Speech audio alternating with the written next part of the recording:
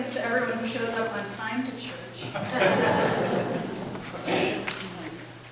I want to offer you a special welcome from all of the members and friends of Grace Evangelical Lutheran Church. That's where you are, by the way. This congregation has been worshiping since 1940 and has wished you would come and join us every Sunday. But we're glad you are here tonight for this celebration.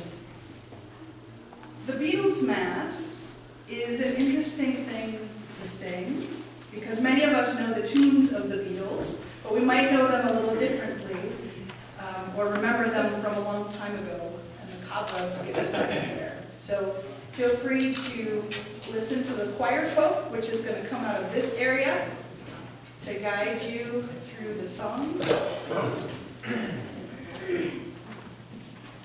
If you've got really great attention spans, my telling you a little bit about communion now will stick. If not, just follow the people in the beginning and pretend you remember it the whole time, okay? We're going to have 2 stations up front where you can either dip your bread or you can have your individual cup. But we need everyone, even though there's 2 lines, to exit off of this side if you are physically able to do so, because there's a big piano in the way, okay? If you're not physically able to go all the way back this way before you head over here, just go on grace and Lutheran faith that people will be nice and let you back to your seat, okay? Does that sound good? I think that you all look like you're going to behave. So remember, this is a Lutheran service and you don't have to. Take a second to center your hearts and your minds into this place and let us worship.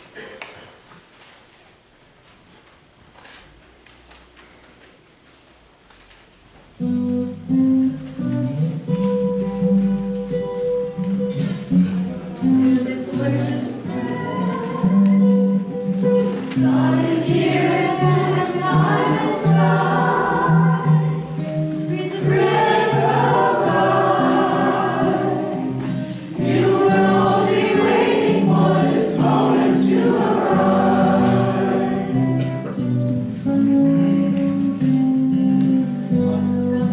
Welcome to the worship this Sunday night.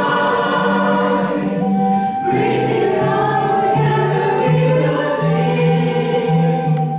Let the church bells ring. You were only waiting for this moment to be free.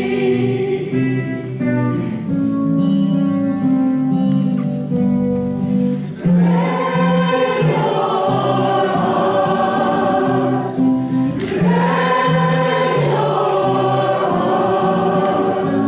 words of coming change. Prepare your hearts. Prepare your hearts. For words of coming change.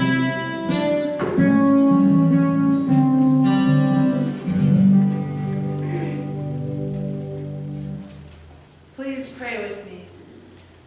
Loving God, on this feast day of St. Gerard, We pray for all parents, the families, children, and staff at Grace Infant Child Care, those who care for aging parents, and those who long for or ended relationships with children they were unable to raise.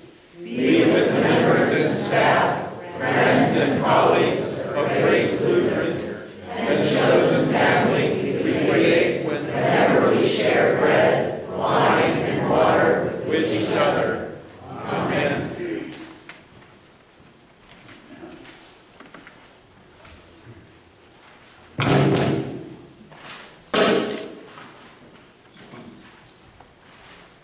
The first reading is from Numbers, the 27th chapter.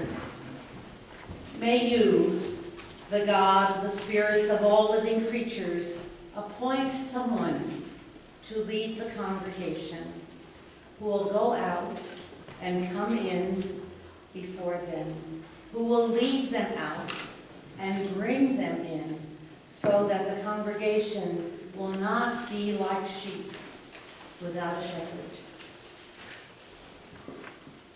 The second reading is from 1 Corinthians, the 3rd chapter. We are God's servants working together. You are God's field, God's building. By the grace God gave me, like a skilled master builder, I laid a foundation, and someone else is building on it. Each building must choose with care how to build on it. For no one can lay any foundation other than the one that has been laid, and that foundation is Jesus Christ.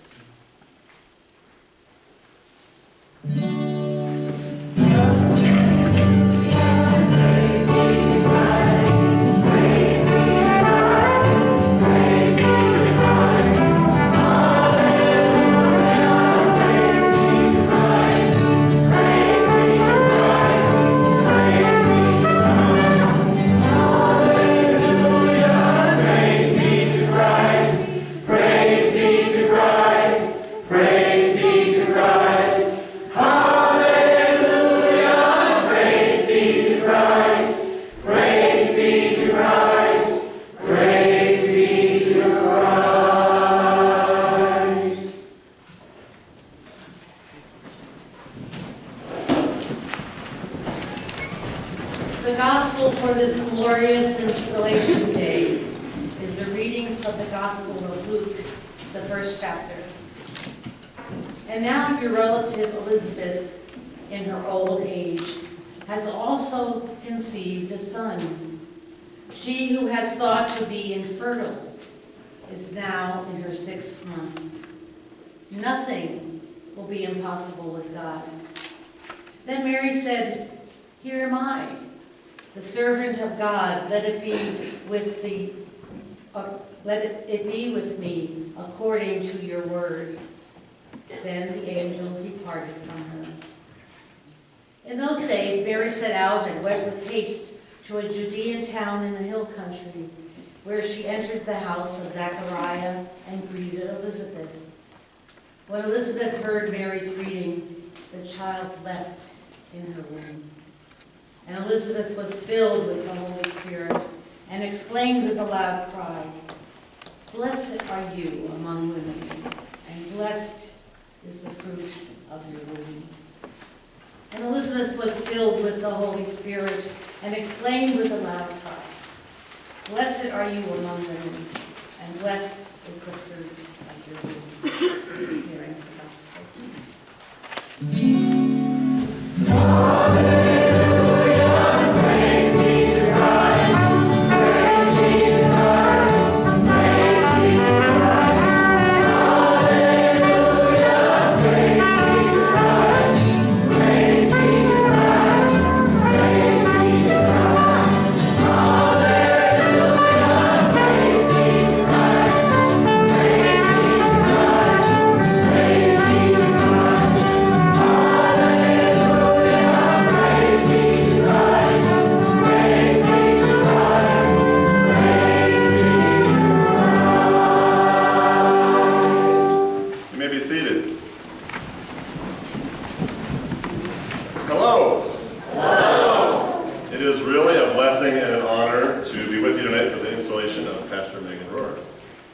My name is Daniel Tisdale. I'm a third-year seminarian at Pacific Lutheran Theological Seminary across the bay in Berkeley.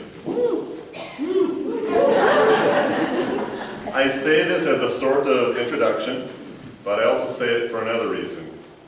You see, I'm a relic before I even start my career in ministry. Amen. A few weeks ago, a good friend of mine who has been an ELCA pastor for about 15 years told me that he's considering leaving the ministry because the ELCA is dying. About 2 days later, I was told the same thing by another friend. I even have Episcopalian Methodist friends who are in the habit of reminding me as often as they can that the Church Universal is dying. The message I have to bring to you today is, they're right. You weren't expecting that, were you? No. Congregational numbers are down. Churches are closing. Giving is down. Multi-point parishes are becoming the norm. We aren't bringing as many new babies into the church as the number of people we have leaving the doors one way or another. And let's face it, most of us aren't very good at inviting people in from the outside to begin with.